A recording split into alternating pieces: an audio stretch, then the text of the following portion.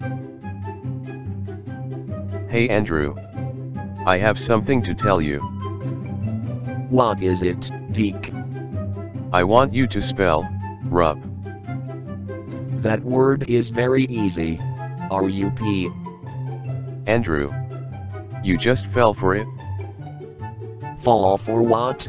Did I spell it wrong or something? Actually, no. You didn't spell it wrong. When you spell, rub, you know what it would sound like you're saying, if you spell that word. Oh. I get it. R-U-P.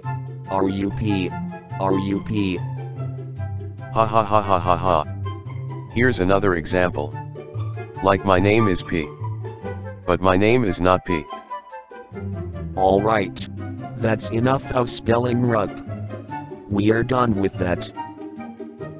Okay, fine. So sorry for this.